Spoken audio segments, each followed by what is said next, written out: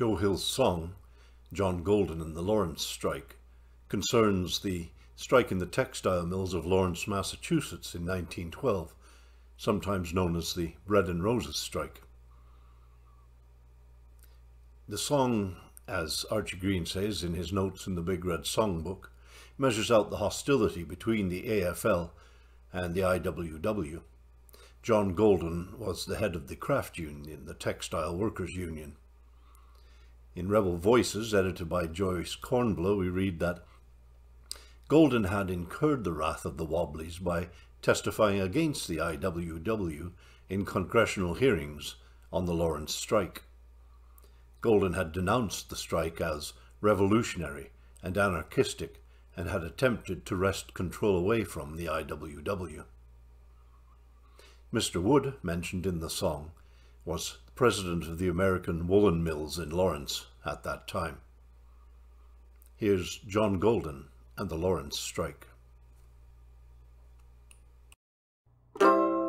In Lawrence, when the starving masses struck for more to eat, and wooden-headed Wood tried the strikers to defeat, to Sammy Gompers rode and asked him what he thought, and this is just the answer that the mailman brought.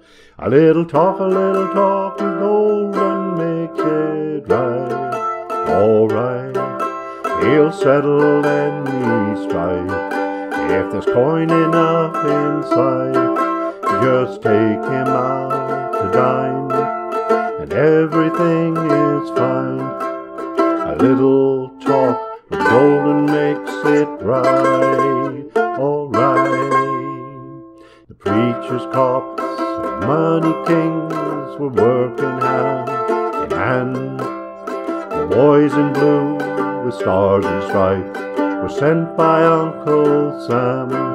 Still things were looking blue, 'cause every striker knew weaving cloth with bayonets is hard to do. John Golden had with Mr. Wood a private interview.